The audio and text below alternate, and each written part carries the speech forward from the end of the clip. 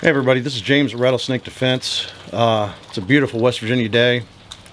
So if you got a little ambient sound coming down in the background, rain on the tin roof I hear is popular, even though it's something I grew up with. But I wanted to talk to you about a story, a thing that happened to me a little while back. It's been about a year ago, I think. And I haven't really posted about it because I wasn't really sure what to think. So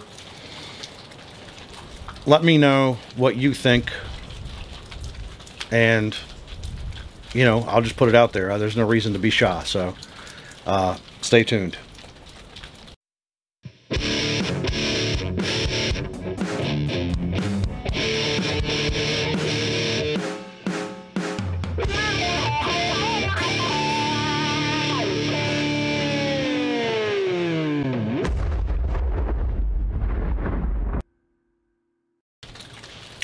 So about a year ago or so, I was contacted by a gentleman named Daniel O'Finn.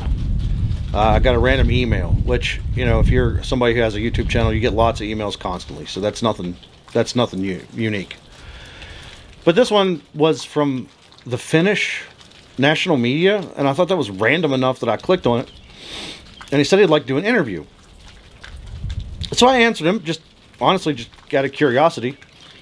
And we end up going back and forth. He actually sets a date, a place. He said he's going to come to me from DC.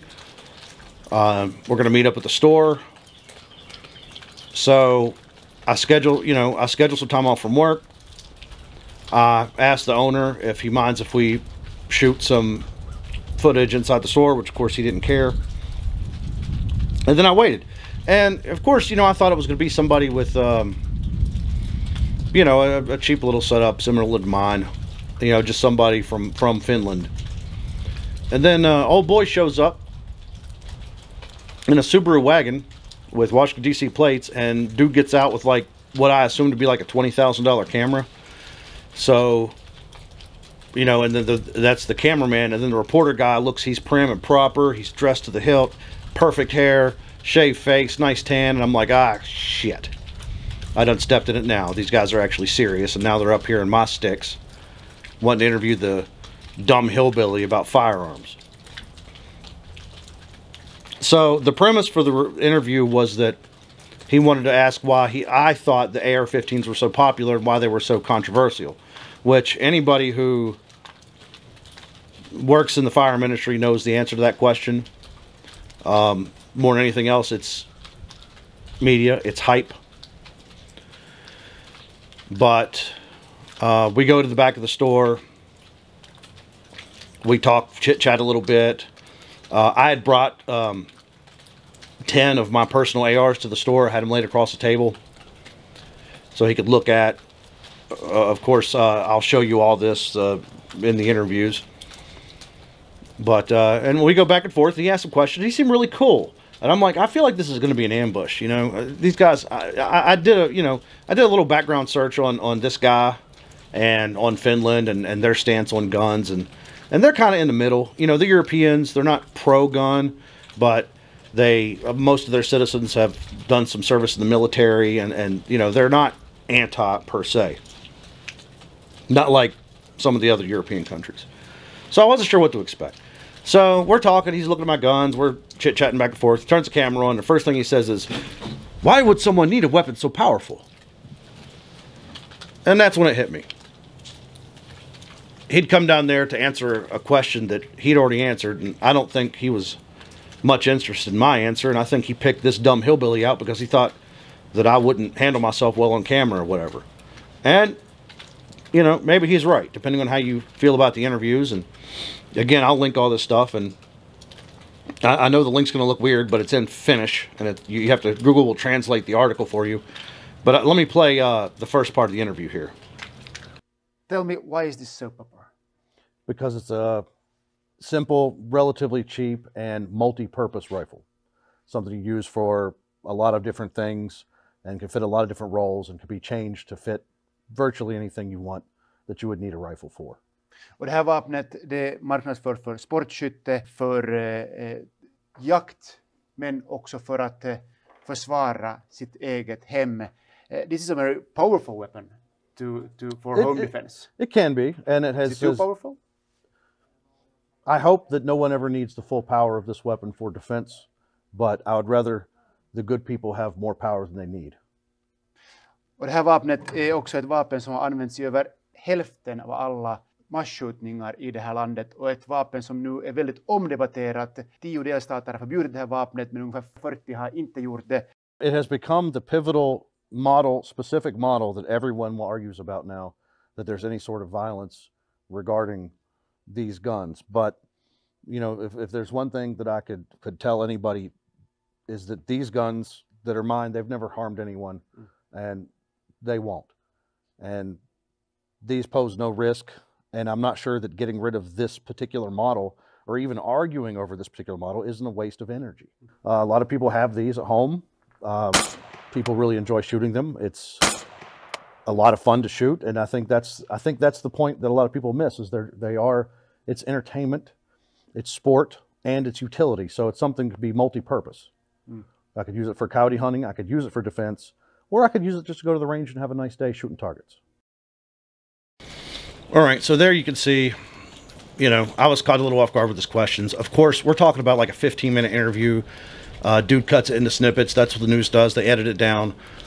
All things considered, I feel like I could have done a lot worse. I knew in advance I didn't want to do because this is America and I could do what I want because of the Second Amendment, because I wanted to actually try to speak to his viewers. I was aware that this would be broadcast in Finnish and Swedish, and I feel like no American's seen it. And based on the fact that I've yet to have one person contact me about this interview that was done a year ago, I can't confirm no American saw this. So, that being said, I wanted to come at it from a standpoint outside of the argument that I and everybody else usually makes, which is we have a fundamental right to defend ourselves, a God-given right under the Constitution, and piss off if you don't like it. Fair enough. That wasn't going to work on him. So I come at him with the utilitarian argument. It's a nice gun. It could be used for a lot of stuff, you know. The thing I was trying to get across, and something I talked about more that got cut out, was that, you know, the gun is only as evil as the person using it. A gun in a good guy's hands is good. A gun in a bad guy's hands can be bad. Of course, then he starts talking about dealer stuff. Being a dealer, what do you have to do to buy a gun? I really think that he thought you could walk in with cash and just walk out with a gun from a dealership. Everybody here knows that's not true. You got to do the background check and sign and driver's license and all that jazz. So let me just skip here and we'll go to the second part of the interview. So if I would like to buy a gun, say if you were an American citizen coming here, right? I could sell you an AR-15 over the counter. Yeah. We have to wait for this to be approved. Once this is approved, then we do the transaction, and you could walk out with the gun. So I'll show you my driver's license? I would keep the driver's license. We would fill out this form. Yeah. This has all of your personal information. Yeah. A series of questions, yes or no questions. All of your ID information goes here. Yeah.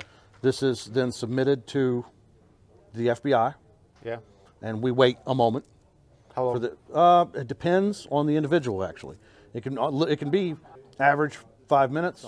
All of these forms have to be kept and logged forever.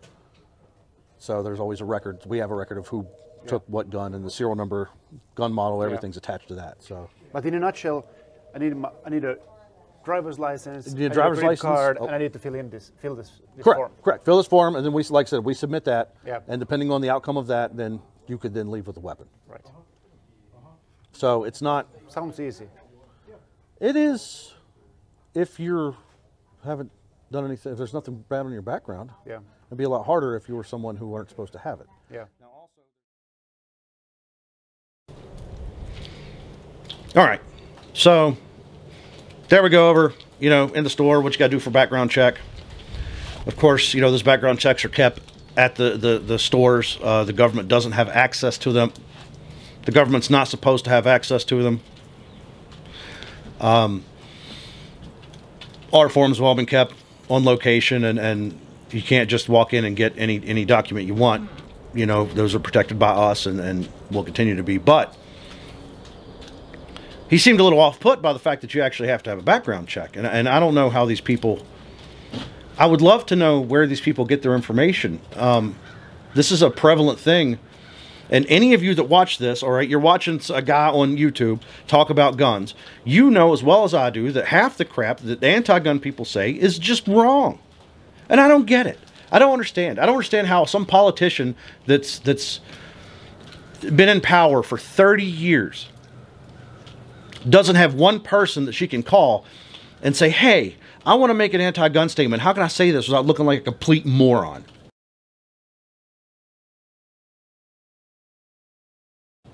And they look like a moron anyway. So, again, that's, you know, sorry about the tangent. So, as you can see in that first one, we actually went out and shot. Now, this is really interesting. We did the first interview there with my ARs. They went out on the floor and they shot a little footage there at the store. And then we actually went to where I shoot at the range. Now, the place I shoot is a good 40 minutes up a dirt road in the middle of God's country. In a place called, of all things, Big Mountain in West Virginia. All right, so we're driving up this road. I'm in my vehicle. Sorry, another tangent. I was actually in a Ford Fusion hybrid that was my wife's. And he made a kind of a snarky comment about how I was driving a hybrid in a country where fuel is almost free. And I tried to explain to him that I literally live in nature. You're not going to find a bunch of people who are more preservationists of nature than people that literally live in nature. All right? The lumber companies and some of the coal companies, they want to come and cut the tops of the mountains off, and they want to wreck the land and take the resources, and we're fairly protective of that. I know that a man's got to make a living. All right? I know that coal mines, you know, I've sold a lot of guns to coal miners. I got no problem with coal mines. I'm not a big fan of the mountaintop removal. And I think that's been done away with at this point, you know, fact check me on that, but I don't see very much of it anymore locally is what I'm saying.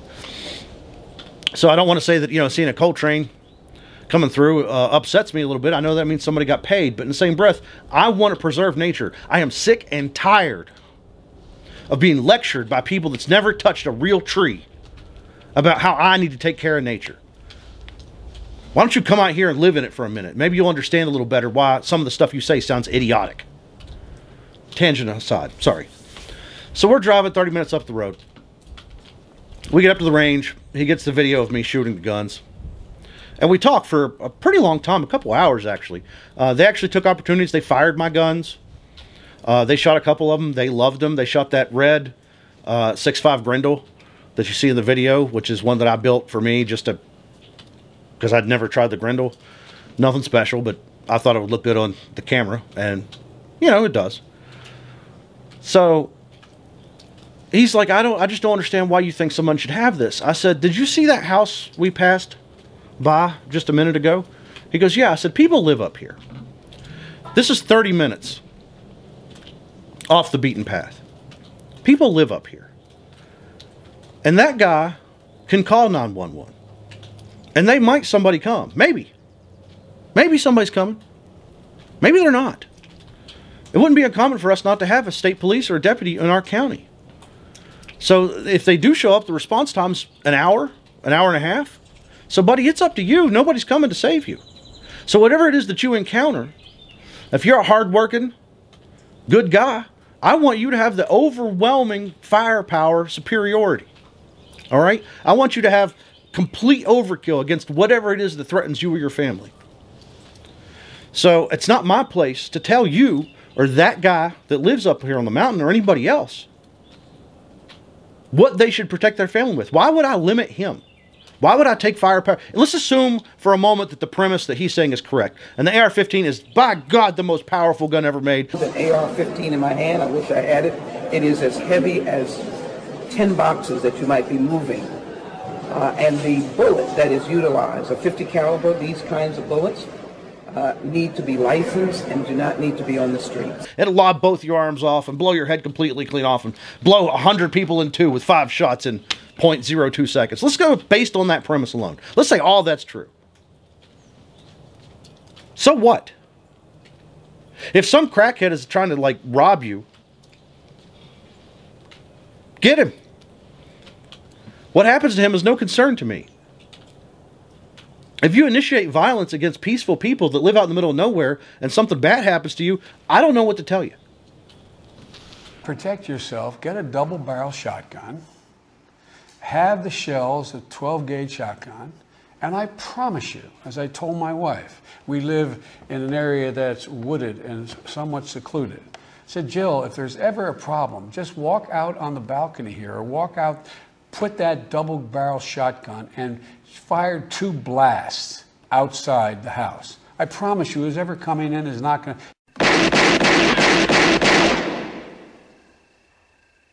So, you know, even if everything he said was completely true with the ambush of this is a very powerful weapon.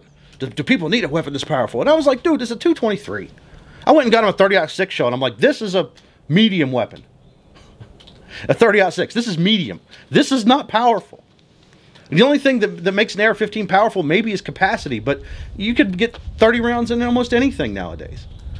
So, you know, the argument I was making to them is the whole thing about the argument about the AR-15 itself is stupid.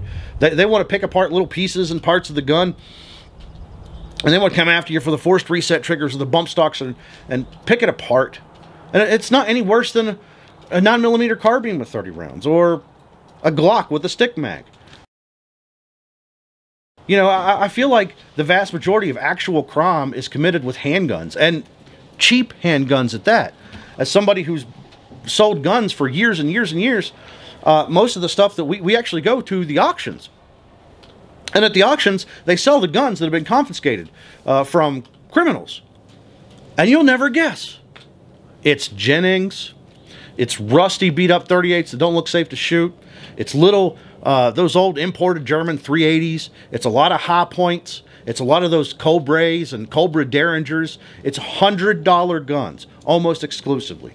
Every once in a while, you'll see maybe an 870 or some kind of shotgun, maybe a rifle. But that's it, man. All right? And these are the guns that have been confiscated through crimes that we go to the state and actually bid on. So, you know, what I don't see is a lot of custom AR-15s. But I guess those guys, like, got everybody and there's nobody left because, you know, it blows a hole this big around or whatever. Anyway, tangent. I'm sorry, this has turned into a straight ramble. But I'm out here on my land, and it's not your place to tell me what I can protect my family with. All right? I have a 6-month-old daughter. You come after me, I get you back. We'll play. I want the good guys to have the overwhelming, you know, firepower superiority. That's it. If somebody tries to mug Grandma, I hope Grandma blasts them. I'm sorry I have to use these words. I wouldn't use the words I normally use, but this is YouTube. Because I want Grandma to, you know, keep being Grandma. And if a person tries to hurt her, I hope they get hurt. I don't wish anybody gets killed. That wouldn't be very Christian. I don't wish violence on anybody. So the best thing you can do is just leave us alone. So, you know, we don't have a lot of home break-ins here in West Virginia. We don't have a lot of that kind of violence because everybody here is armed. And it's a fairly polite place. You got to be careful. You're not going to carjack somebody in his pickup truck around here because you're going to get shot. So, this dude got a full hillbilly education in a short period. And I just think that they come from D.C. and he comes from the capital in Finland. And they have these ideas because where they live, right, as a reporter, they live in the higher end areas. It's safe where they live.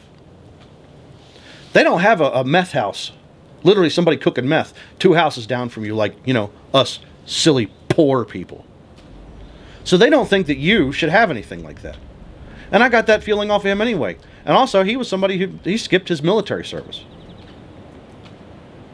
So, you know, as soon as I seen these guys come in, they touched the guns, I could realize they had no idea what they were touching. They had no idea how to operate these weapons. They had nothing about it at all, but they'd already made up their mind that that's a bad thing. And this is probably going on long enough. You know, single cut me just ranting into a microphone on my porch. But I just want it to be known that I wasn't prepared. I got ambushed a little bit. I didn't make the arguments. You know, it's like when you have an argument with one of your friends and then you're driving home and there's 20 things you wish you'd have said. It's just like that. So, check the article out. Let me know if you think I suck. I mean, I kind of think I suck, so I'm not going to take it to heart. You know, I'm just a fat hillbilly, likes guns, you know, and I think everybody should try it out once. And then, you know, if you don't like it, that's cool. I'm not going to make you buy one. But, you know, if you like an AR, or if you like I don't care if you like a Tech 9, like Glock, like Smith, whatever. We like guns. We like guns, guys.